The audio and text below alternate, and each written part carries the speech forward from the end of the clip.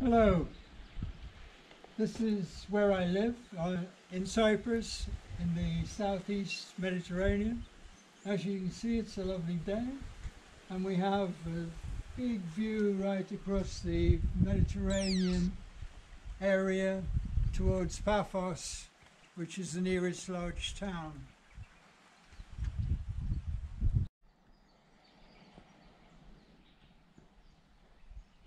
This is the studio where I work. If you'd like to follow me, we'll go inside and I'll show you what's happening. Right, this is inside of the studio, as you can see.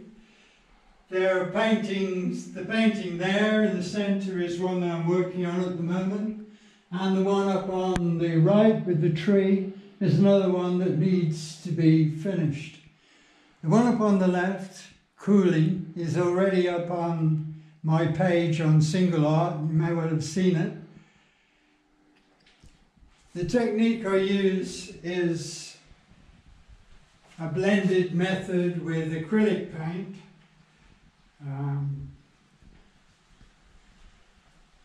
Lots of tiny strokes and lots of washes. I like the fact it dries quickly. I like to work with it that way. We have a moving palette, which is very handy.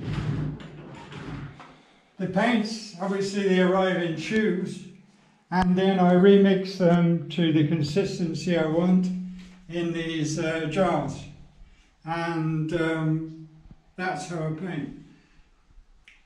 One of the problems in Cyprus, not at this time of year, but in the summer, as it's a water-based paint, they dry very, very quickly, and you have to work quite fast.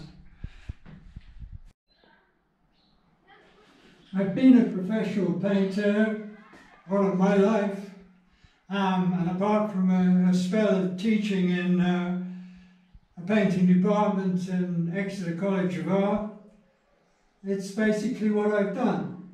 The subject matter has tended to be figurative all of the time, and I've been showing paintings all of this time as well through a number of galleries.